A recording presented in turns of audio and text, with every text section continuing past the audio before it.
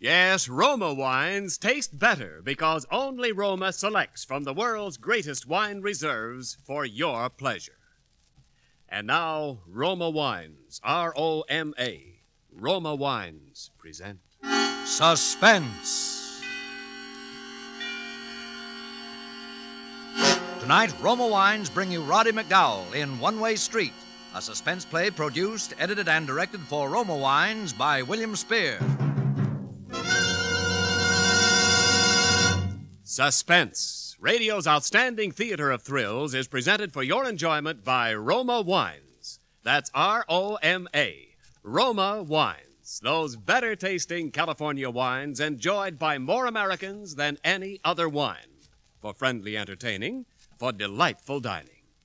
Yes, right now, a glassful would be very pleasant as Roma Wines bring you Roddy McDowall in a remarkable tale of Suspense.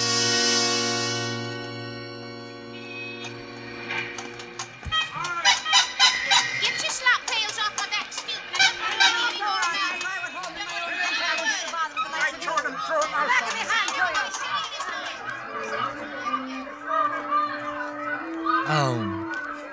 Back home again. Back home on the street. Courtney Lane is what the sign on the lamppost says, but it's just the street to those that knows it hereabouts, and few that doesn't, what with the name it's got. As dirty, rotten, rum a spot as you'll find in the whole of London. Georgie Williams, back home again, are you? High time, isn't it? Quite a proper man you've grown to be, too.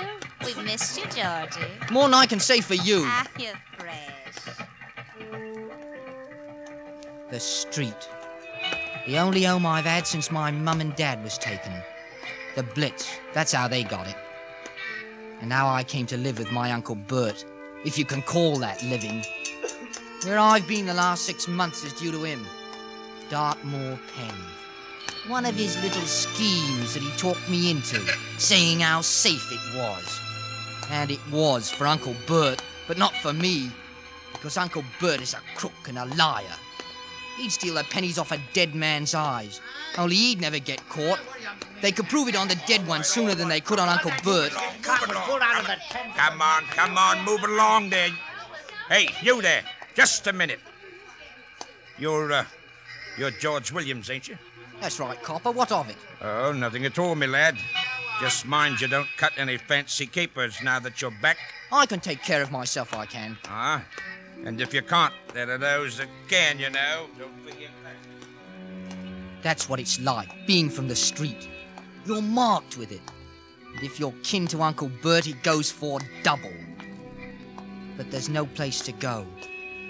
So, I'm going home. Georgie! Georgie Led! Hello, Uncle Bert. Georgie, you're a sight for sore eyes. Come on in, come in. Welcome home. I'm coming in, but there's no need to carry on so about it. Carry on about it? Why, you're the prodigal son, you are, Georgie, my lad. It's the fatted calf for you. Come off it, Uncle Bert. You don't want me back. If there was any other place in the whole of England for me to hang my hat, I wouldn't be back. Oh, my boy, now that hurts, that does. To think you'd say that to me, what raised you from a young lad.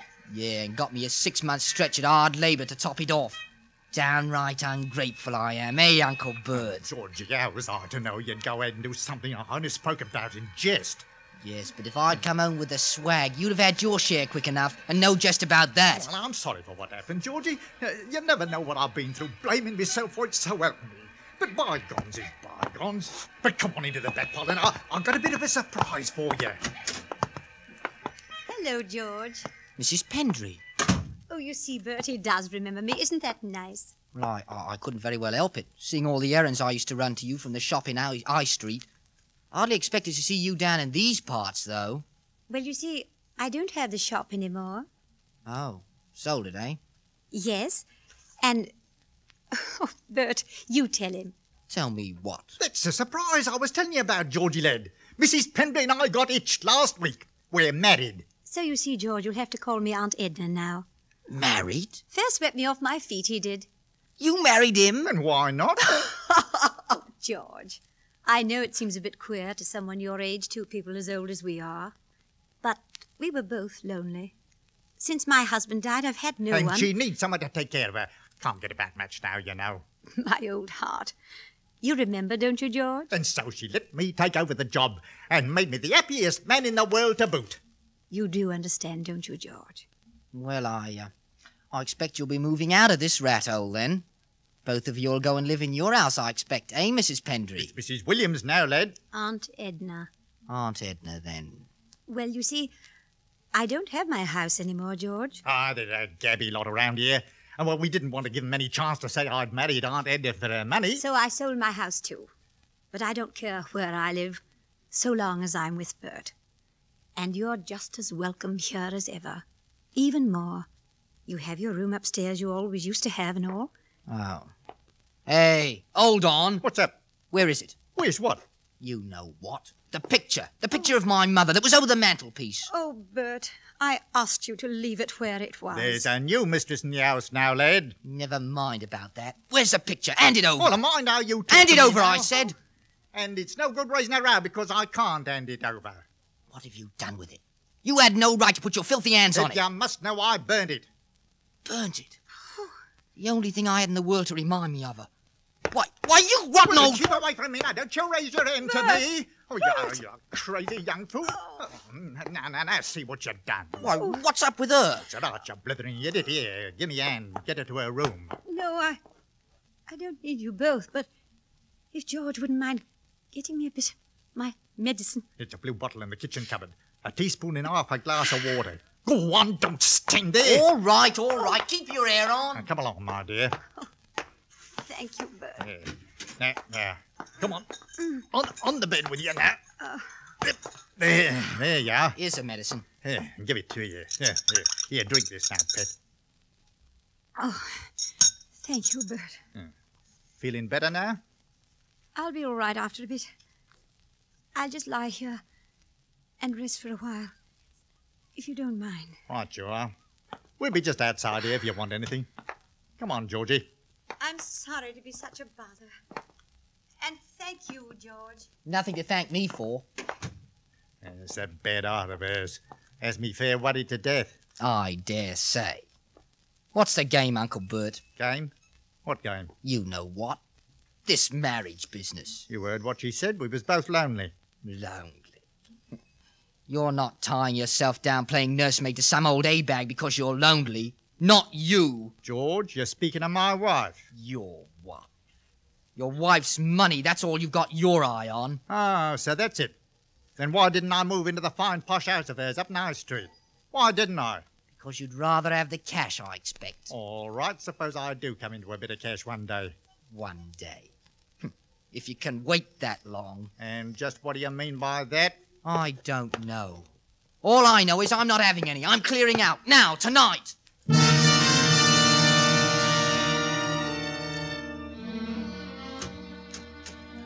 But I didn't go. Oh, I don't know why. That night when it was late enough so I reckoned they'd be asleep, I made straight for the kitchen. I was near dead from hunger, I was. I started rummaging through the cupboard. And then I saw it. Right next to a bottle of medicine. A little box it was. Marked with a skull and crossbones. Poison. Rat poison.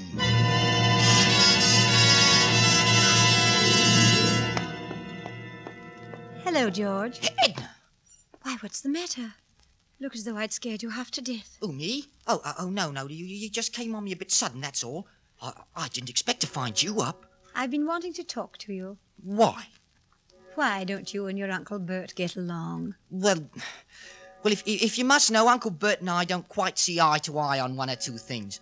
But, oh, well, I'll be out of his way soon enough. Never fear about that. George, I know Bert isn't all that... Well, I know what people say about him.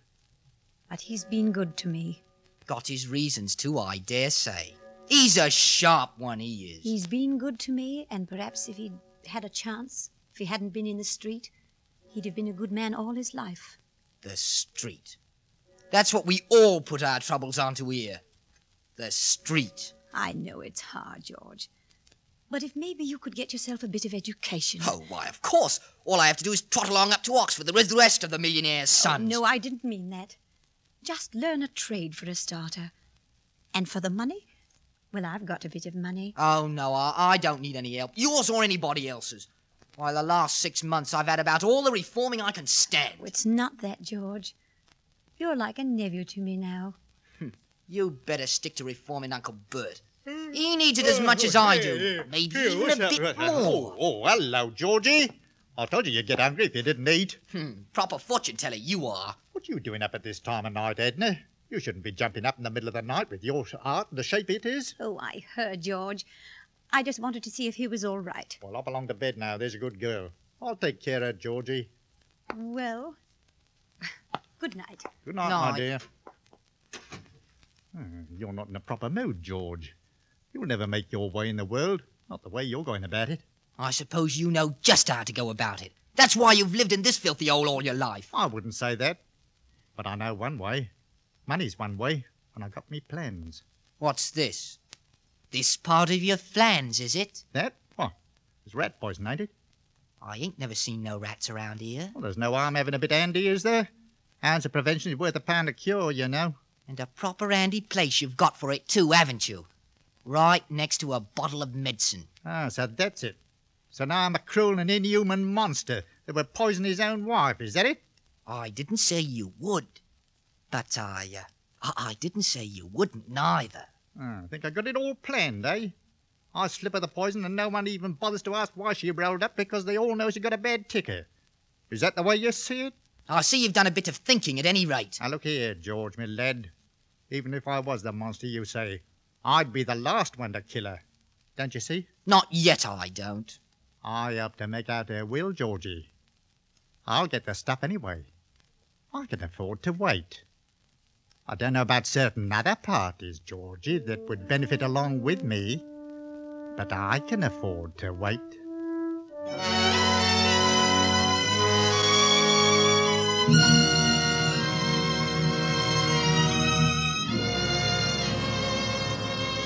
For Suspense, Roma Wines are bringing you Roddy McDowall in One Way Street.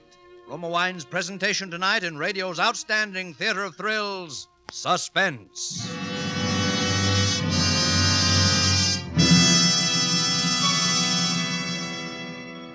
Between the acts of Suspense, this is Ken Niles for Roma Wines. The time-honored custom of making a good dinner better with wine is especially appreciated when the wine is distinguished Grand Estate. Let Grand Estate wine make your mealtimes more pleasureful. The simplest dinner becomes an adventure in gracious dining when enriched with the friendly glow of candlelight and the ruby redness of Grand Estate California Burgundy or the pale glinting gold of Grand Estate Sauterne. And how much more flavorful your dinner will taste served with a Grand Estate wine. For each Grand Estate wine is a distinguished limited bottling by Roma, America's greatest vintner.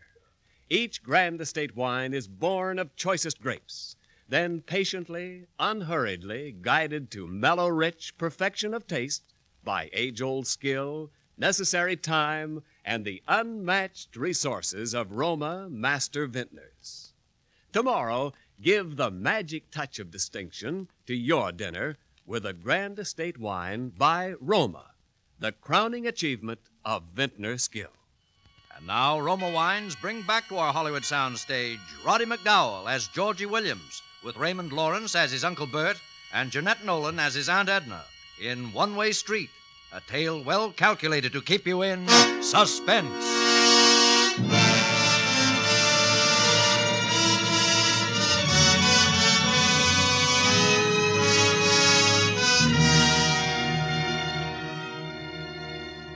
I should have known it then. The day I found the rat poison, what Uncle Bert was up to. I knew he'd married Edna for her money. I knew he was rotten enough to... Well, I watched him like an hawk. I fixed all the meals myself, seeing I wanted to help around the house. And the poison was always there, up in the kitchen cupboard next to a medicine, with the skull and crossbones on it, and the seal unbroken.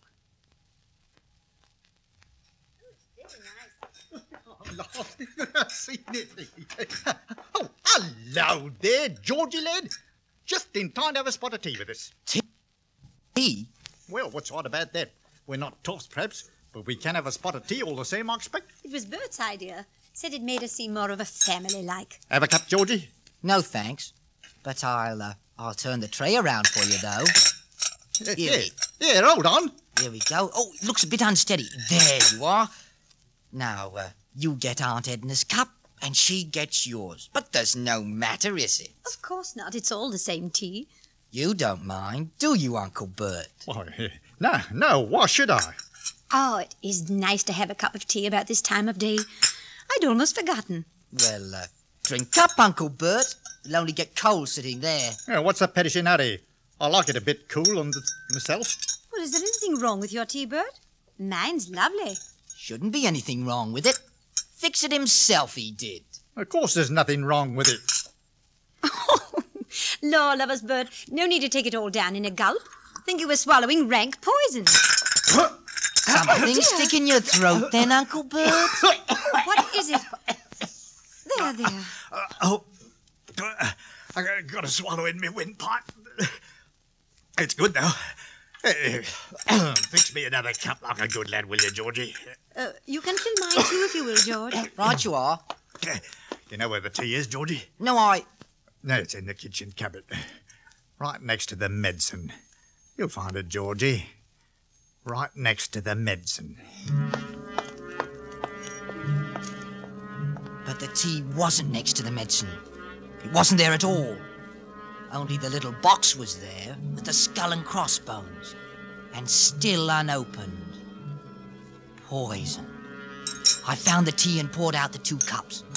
But all the time my eye was on the little box. And I was thinking how I had to get away. And about the money. And how easy it would be. And then it come to me, all in a flash, what Bert was up to.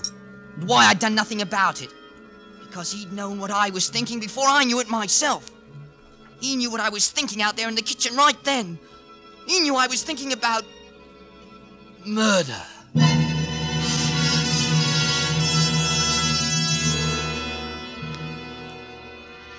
That night I hid the box. Didn't chuck it out, mind you, only hid it. In a place not too hard to find. Next morning it was back in the cupboard, right next to the medicine. Poison. No mistake about it now. Another of Uncle Bert's nice, safe little schemes. Safe for him. He'd all but come right out in so many words with it. Nothing to arrange but the terms. I knew he'd get to that too, once he was sure of me. All he had to do was wait, was what he thought. Wait for me to kill her.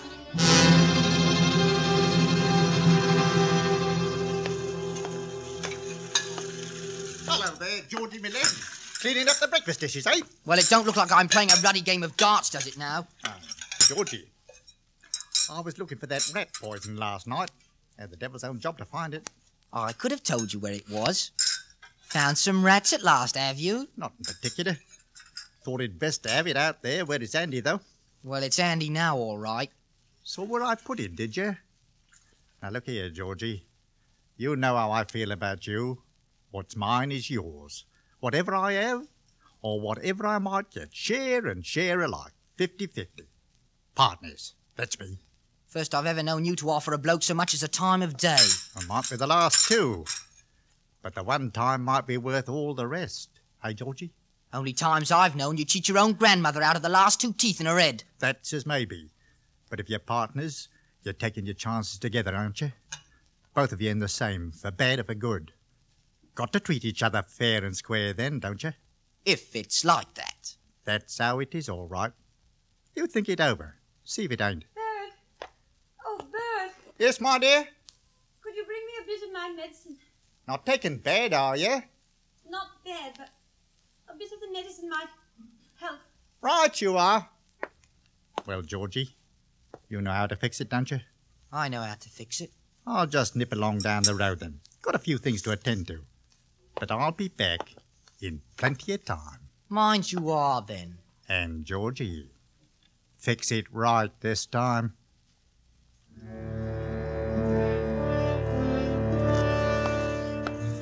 I got the medicine and mixed it up as usual. But I scarcely knew what I was doing.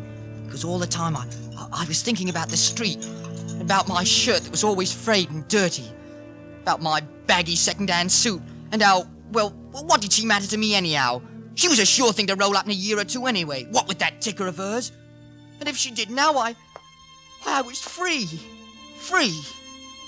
Next thing I knew, I'd opened the box and dumped enough of the stuff into her glass to kill a cart horse. And then I was carrying it into her, walking like in a dream, and wondering where my voice was coming from. It sounded so strange and far away. Just set it down on the table, will you, George? Righto. Right you are, Aunt Edna. I hate to be such a trouble to you, George. You've been awfully good about the house here and all. Oh, it's no trouble. All the same. I know it isn't easy. Oh, I don't mind. Always used to help my mum about the house. You loved your mother a lot, didn't you, George? Yes, I did. I wish you'd do what I know she'd want you to do, if she was alive. What's that? Get away. Get away from the street. I know she's praying for that, wherever she is. The street does things to people, George. Terrible things. Well, I will. I will get away one day. One day may be too late. Maybe it will. Maybe it won't. Why don't you let me help you? I know she'd want that too. Do you really think she would? Oh, I know she would. George, please. No, I said I don't want any help, and I don't. All right, George. I won't say any more. Hand me my medicine, please. What? My medicine. On the table. Oh, here you are. Thank you. No! Oh, George! Oh, I'm sorry. I slipped, I did. Did you? Yes, I thought you struck the glass out of my hand. No, I didn't. Anyway, it's no matter. I'll get you some more. George! Aunt Edna, you've got to get away from here. Get away? Yes, now, today, before it's too late. Perhaps it is too late. No, it isn't. Not for you. I can't get out of it. I never will, but you can. You've got money. You've got to go. Are you sure that's best? I know it is for everyone. For you, I mean. For your health. That's it. That's what I mean. I was thinking about your health. Oh, you'll never get well here. You'll die here. I've been prepared for that for quite a while. Oh, Aunt Edna, not here. You've got to go. Promise me you'll go. Yes. Perhaps that is best. All right, George. I'll go.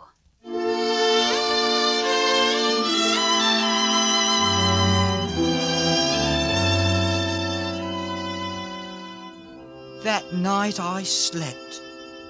Really slept. For the first time in weeks. When I woke up, it seemed late.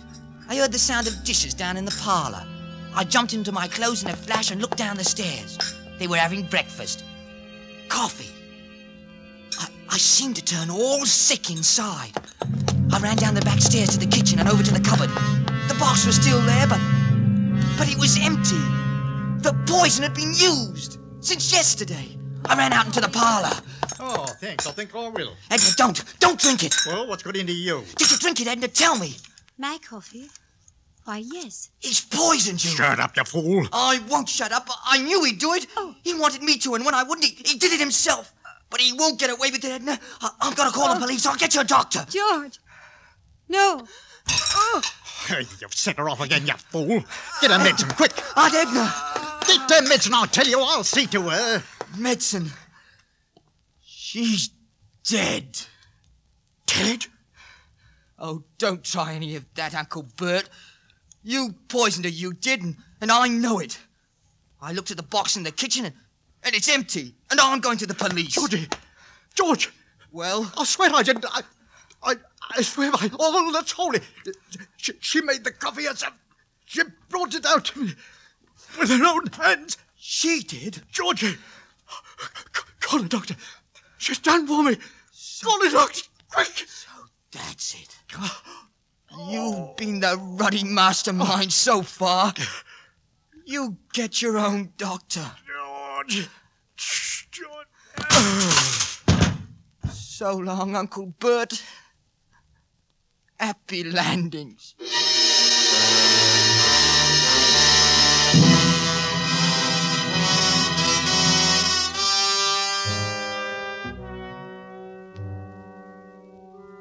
I went next door and asked Mrs. Wiggins to call the police. Then I went back to the house. I picked up Edna in my arms and carried her to her room and laid her on a bed. I smoothed out a pillow for her head as though she was still alive. Then I saw it. The picture of my mother and the note. Dear George, don't be sorry for me. And don't think badly of me. I was wrong to close my eyes to things just because I didn't want to see them. But after yesterday, I knew you were right, and it was best for me to go away. Give this note to the police, so that they will know it was me and not you that poisoned him. I found the picture of your mother in the attic. She was so beautiful that I could see why even Bert couldn't really burn it, like he said. Take the money that I've left and leave the street. But carry her picture with you wherever you go. For I know she will always be watching over you, as she was yesterday, to keep you from harm. And so shall I. Your friend, Edna.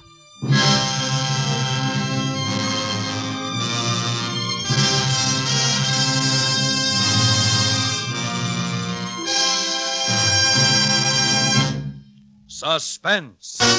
Presented by Roma Wines, R-O-M-A, Roma, America's favorite wines. Whether you're dining alone with your family or having guests for dinner, here's a smart, simple way to enrich your mealtime pleasure, to lend charming distinction to your table and enhance the hidden flavors of your favorite foods. Serve delightful Grand Estate California Burgundy. The ideal flavor mate for hearty foods, red, robust Grand Estate Burgundy brings out all the taste goodness of juicy roast beef, temptingly enriches the flavor of steaks, sizzling chops, or even plain hamburger. No wonder to discriminating wine users, Grand Estate wines are the crowning achievement of vintner skill. And all Grand Estate wines are distinguished limited bottlings by Roma, America's greatest vintner.